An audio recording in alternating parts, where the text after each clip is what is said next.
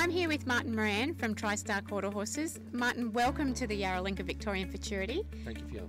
You guys are major sponsors again and supporters and organisers of this year's Futurity. What are your thoughts so far?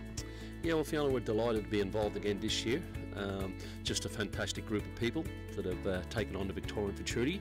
And as I said, we're, myself and Leanne and our family, the Moran family, Tristar, are delighted to be involved with it, you know, going forward. And we just think that everybody's done a magnificent, fantastic job so far.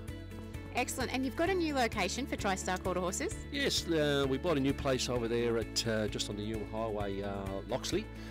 We've been there now for 2 years and yeah, slowly developing the new complex there. Excellent. And obviously a major part of your involvement here is the setup for the Victorian Futurity. Talk to me about the huge preparation leading into this event. Yeah, Fiona, it's correct. Yeah, look at the huge preparation. I have to compliment the team involved here from the Victorian point of view, the committee. What a fantastic job they've done. And as I said, we're delighted to be involved in that, supplying plant and equipment to ensure that there's a bit of support there to the committee and the Victorian Futurity.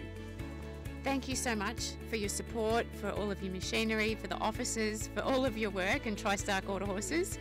Congratulations, because I mean obviously you're a huge part of this event, and good luck this week. Yeah, thank you very much, we're delighted to be here.